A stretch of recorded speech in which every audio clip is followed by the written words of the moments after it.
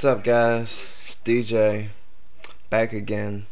I want to talk a little more about XYZ and Exceed Monsters.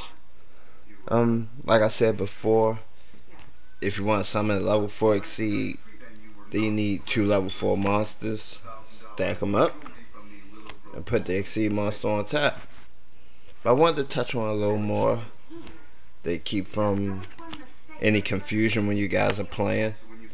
It doesn't matter what position they're in. Like if that was in defense mode, this is in attack mode, I can still play my Exceed monster. Just gotta stack it on top. That's it. And then the monsters on the bottom are not considered on the field anymore. The material monsters aren't on the field anymore. So say they both are in defense mode, I just stack them up, Exceed, and the cards on the bottom are no longer considered on the field. Alright.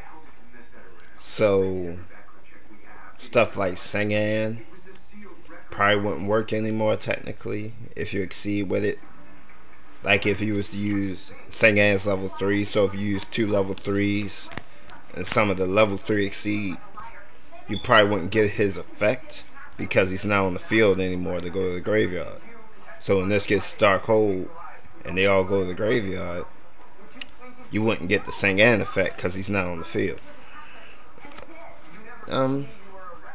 Dandelion would probably still go off.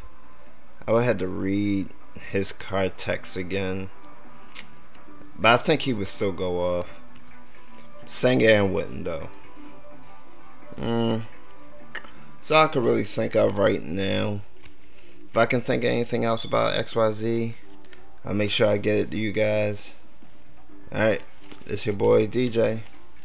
Peace.